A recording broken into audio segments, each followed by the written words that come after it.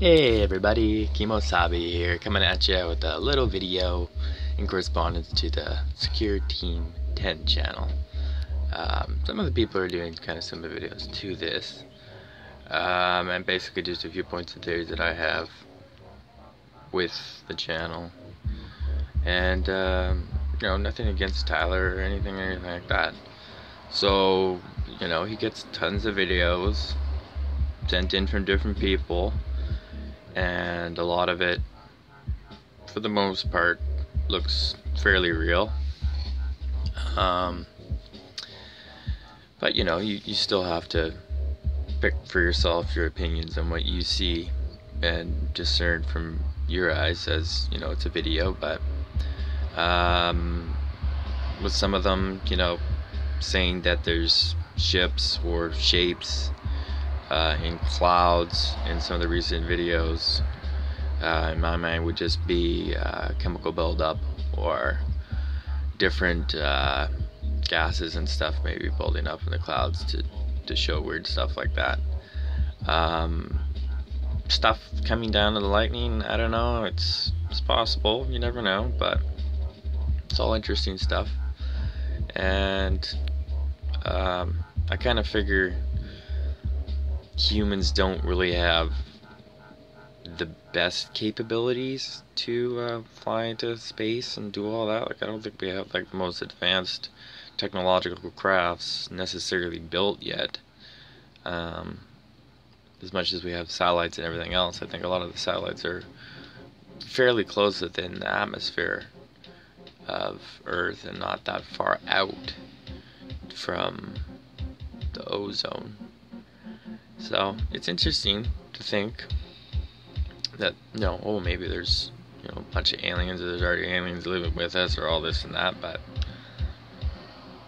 I figure it's nothing really necessary to worry about. And it's always interesting to peruse YouTube and go onto different channels, and specifically with Secure10, it's just because the subject falls onto UFOs and everything else. It's a sensitive subject. Recently YouTube seems to be censoring a lot of users lately, and so it just seems to be kind of a difficult time to be making videos, or to have anything that kind of subjects maybe oneself as a critical thinker as well, and just being able to discern with your opinion maybe an out of the box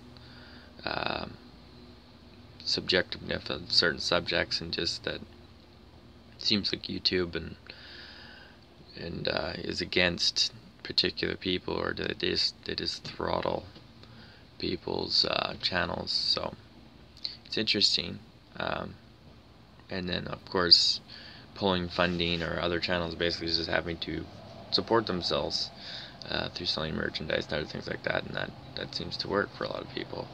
But I definitely enjoy making videos, and will continue to make videos. So yeah, so to Tyler, keep making your videos. It's definitely neat, and I figure I always take just me, I'm not saying everybody should, but just most of the videos with a grain of salt, and you discern what real and what isn't, and continue to be subjective and question everything, and not necessarily not trust anyone, but always be cautious. Have a good one. Kimosabi out. We'll see you in the next one, and have a great one.